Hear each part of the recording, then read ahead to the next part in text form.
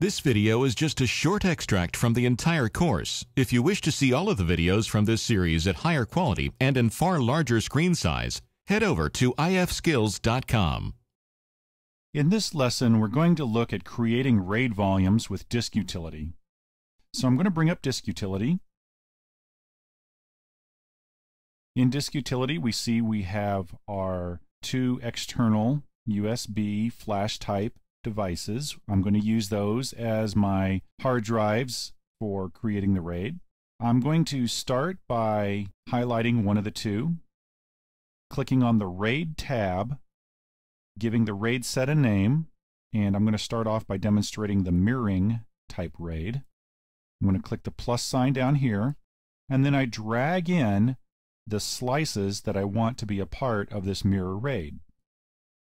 Slices is another name for partitions. Now watch what happens when I put the second member in. We now get a RAID set estimated size of 3.71 gigabytes. And this is because there is a 4 gigabyte and an 8 gigabyte drive, and it can only RAID up to 4 gigabytes at most, plus there's a little bit of overhead. So I'm going to go ahead and start the creation of this after I choose to automatically rebuild the RAID mirror sets. That's a good safety measure.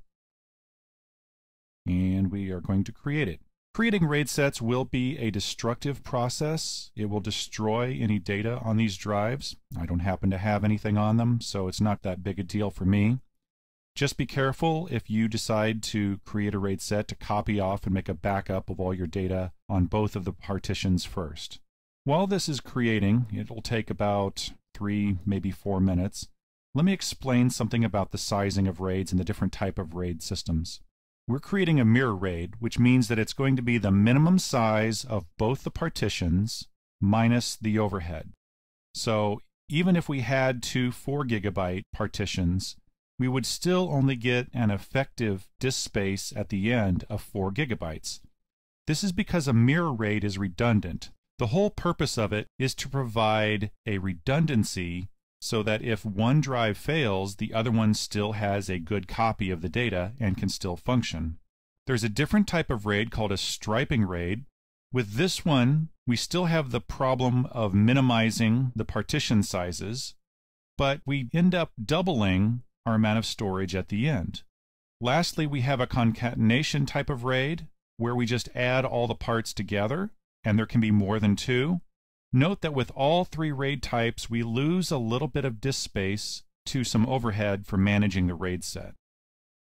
So it looks like disk utility is completed. Here we have our description of our RAID set. It's got a green online status.